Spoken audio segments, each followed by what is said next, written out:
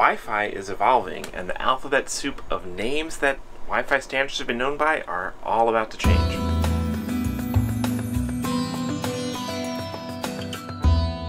Hi, I'm Chris with the Mobile Internet Resource Center, here to give you an update on the state of Wi-Fi. Now, Wi-Fi, that common simple word that we all use to refer to local wireless networking, behind the scenes is actually made up of a series of technical standards from the IEEE, the Institute of Electronic and Electrical Engineers, and the standards are the 802.11 standards. Nothing that normal people really need to know.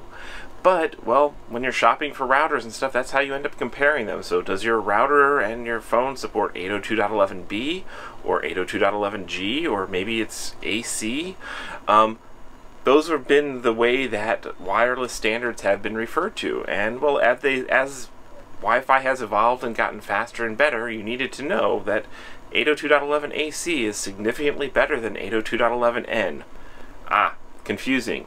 So to solve this, before next year's rollout in 2019 of 802.11ax, the next major technical standard for Wi-Fi, the Wi-Fi Alliance, the industry consortium that defines what it means to call yourself Wi-Fi, is deciding to simplify these names, getting rid of that alphabet soup of letters, and instead, well, next year 802.11ax is instead going to be called Wi-Fi 6.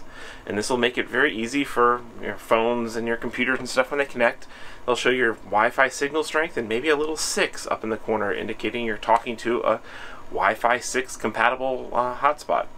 And then, well, just to keep things simple, they're retroactively renaming 802.11ac to be Wi-Fi 5 and 802.11n to be Wi-Fi 4. So those are the technical standards that are most likely to be found out there. There's still 802.11b and g and all those. You can unofficially refer to them as Wi-Fi 2 and 3 and whatnot, but those aren't really around much anymore. So the official names is now Wi-Fi 4 is 802.11n, Wi-Fi 5 is 802.11ac, and Wi-Fi 6 is next year's 802.11ax. So the names are getting simpler. That's great. But what is coming on the technology front? What is new in 802.11ax that makes it better than the 802.11ac that is in most of the least current flagship devices of various sorts?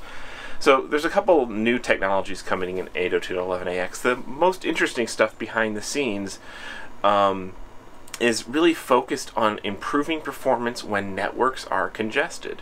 So if you bring up your Wi-Fi device and you scan for networks, and you'll see 30, 40, sometimes if you're in like a public place, you might just see page after page of Wi-Fi networks that it's detecting near you.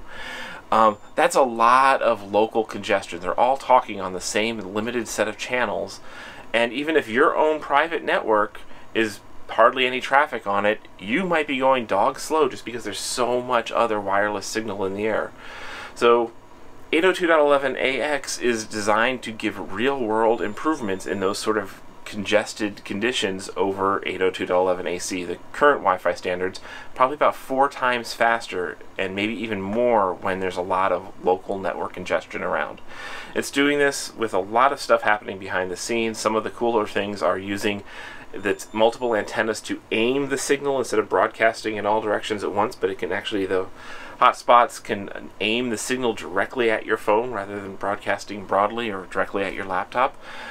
Doing more encoding to allow more devices to talk on the same channels at one time without interfering with each other, and so on. So it's a really nice improvement, particularly for people who are going to be out in public areas and sharing public Wi-Fi networks. So when can you get it? And what do you need to do to jump on top of getting Wi-Fi 6?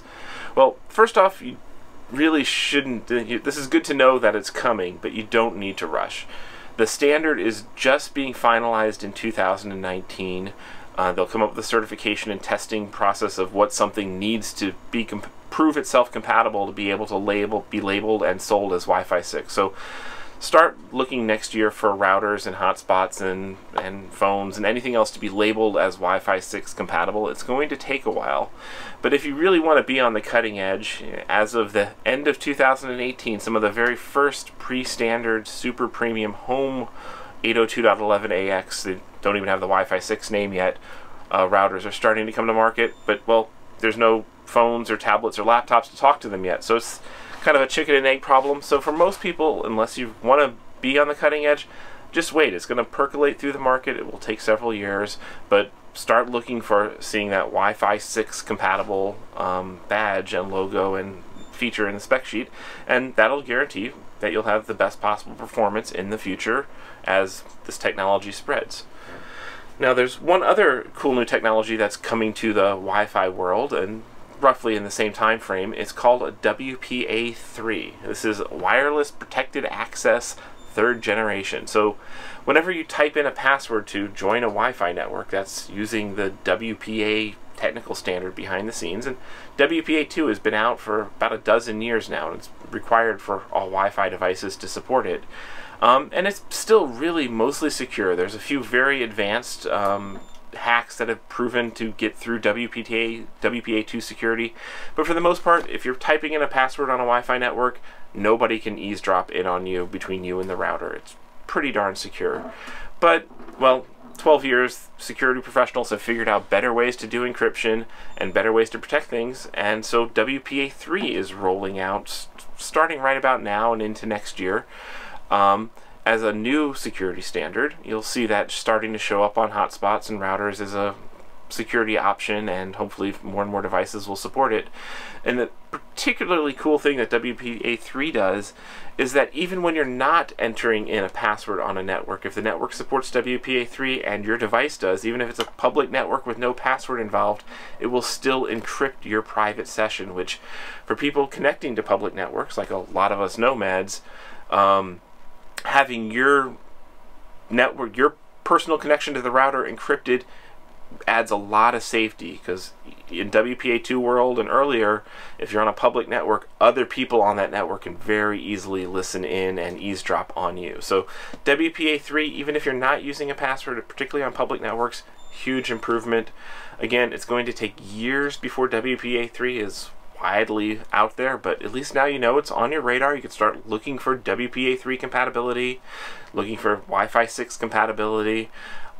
Probably going to start really seeing it towards the end of 2019. Becomes more important. I'd say becomes kind of a must-have feature to look for in 2020.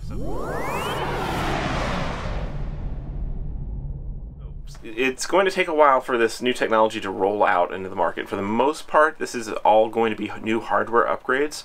So for a marina that's invested and putting in hotspots all over the place, it might not be until they get around to doing their next major hardware refresh. So it could be years and years before some of these places upgrade to Wi-Fi 6 hardware. WPA3, depending on how old the hardware is, may or may not be available via a software upgrade, but Wi-Fi 6 is almost certainly a hardware upgrade. So it's going to take a long time for this stuff to percolate out in the market. It'll just start to show up as a feature on new installations primarily. And again, it's we're 802.11 AC has been out for years and years now, and still very rarely seen. It takes a long time for this to percolate out into particularly public wide area installs. So no rush.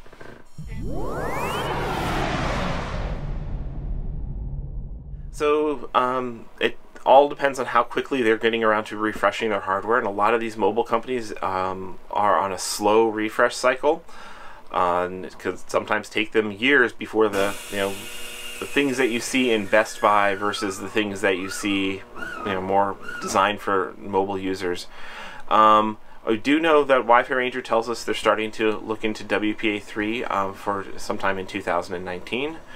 And we have no estimates on Wi-Fi 6 from any of these manufacturers, but would look probably 2019, 2020, just trying to let them come up with the answers, because they are all dependent on chipset suppliers. The chipset suppliers then sell to wireless board manufacturers that then sell to companies like Wi-Fi Ranger and Pepwave, and things have to percolate down through that whole supply chain before they even can consider when their options and costs might be to start offering these sort of upgrades. So that's on your long-term radar. You know what's coming next on Wi-Fi. It's great to see Wi-Fi technology evolving. Cellular evolves so fast, so it's good to see Wi-Fi making some strides forward as well. And this is hopefully catching you up.